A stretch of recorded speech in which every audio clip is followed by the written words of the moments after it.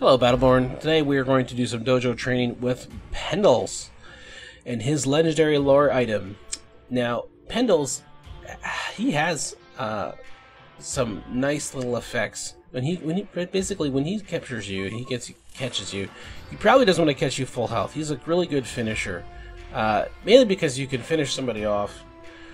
You can run them down, finish them off, get out of the way of harm because you're maybe deep in the enemy line, and get out of there.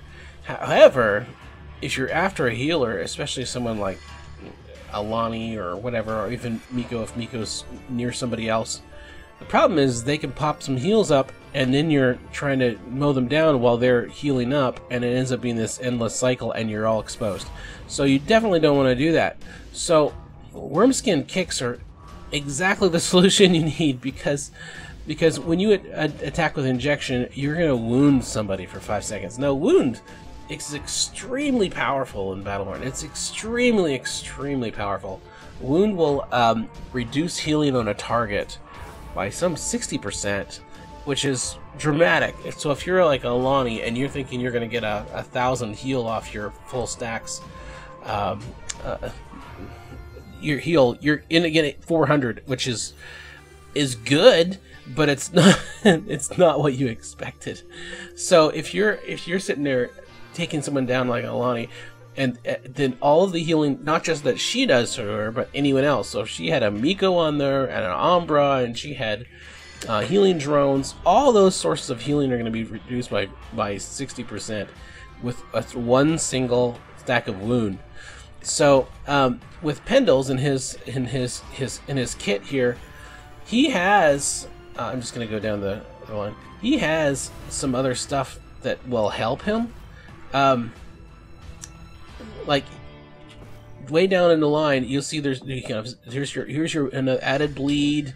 Here's your, for smoke screen, you pop more often. Smoke bomb pop more often. More damage with injection. All this other stuff, right? Damage reflection, all that, or jump height.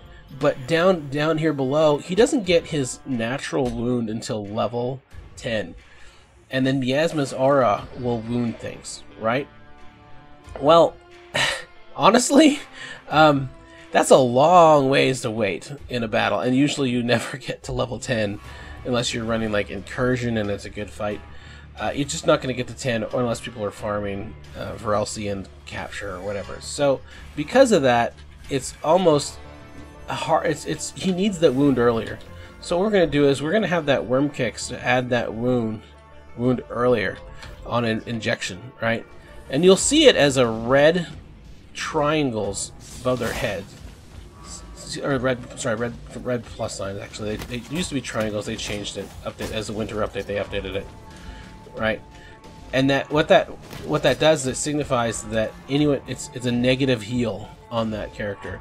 It's a better icon, actually. The red plus sign is much better than red triangles. It doesn't make any sense, but that's what it is. Okay, so actually I shouldn't have taken any. Yeah, that's fine. All right, so I'm gonna show you this. So now everyone you hit gets that wound, which is kind of nice, right? That's kind of nice, which means that they can't receive any healing. And it was 5 seconds, which is actually quite a good length of time. This is going to finish them off. I don't know why.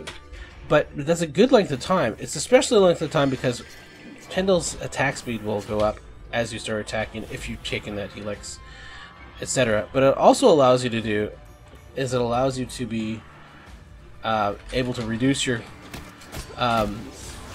you can stay in your fight longer without having to just jet away. Now you notice how this level 9 skill, this was actually really fun. So the Relentless Strikes reduces your injection's cooldown. Your injection gives a poison and a slow, but also your injection adds a wound from stealth. So since if you're from stealth, you can top it. You can pop your miasma. You can hit that again, etc. You can. The point is that you can, if you're from stealth, what you can do is you can use a couple of these skills to build up on each other. And what I could have done here is taken from the shadows. Probably should have taken from the shadows, because when you activate your smoke bomb, your next injection gets more damage, right? Then that also pairs with the fact that your injection has cooldown with your melee, and that when you're with stealth, from stealth you get all that wound. So you'd pop it, you do that, you pop it, and then you get your injection, etc. So if you're after somebody and you really want to get them down, I mean, once you use your injection and once you use your smoke bomb, you are running like a normal. I mean, you're running unstealthed, which is like the normal speed of everybody else, which means you are killable, very, very killable, very killable. You're looking for a corner, you're looking for an edge, you gotta hide. Okay, so if you're that serious about getting somebody, sometimes, I mean, if you're gonna use all your cooldowns to try and hunt somebody down, you need to make sure that they can't heal. So that's really what it comes down to. And then by taking that legendary, it frees us up to not have to take necrosis. We can take venom synergy, which will also impart more damage to injection. Okay, when somebody's below 50% health, which is what you want. You want to finish them off. So here we go. So we do this. Stealth. Below 50% health. And that's against a good hit. So there you go. Anyway, so that may be another way to play Pendles, which, I mean, various forms may change it, but other gear along with this can help. Boots of the Brute, heliophagic goggles. I mean, there's a lot of different nice complementary items, gear items you can take that would really, really complement this. Let me see. There's a D-turtler. That's a nice one too. The point is that there's a lot of items that might help with this item, but the point is you want to adding a wound to your attack is actually quite nice, especially when you could buy it. So Pendles, being the one who hits the backfield and goes and steals people's shards, will tend to have more money, or has the ability to collect more money, more shards than anybody else. And so expensive gear isn't actually as much of a problem for him because he can run the map in stealth.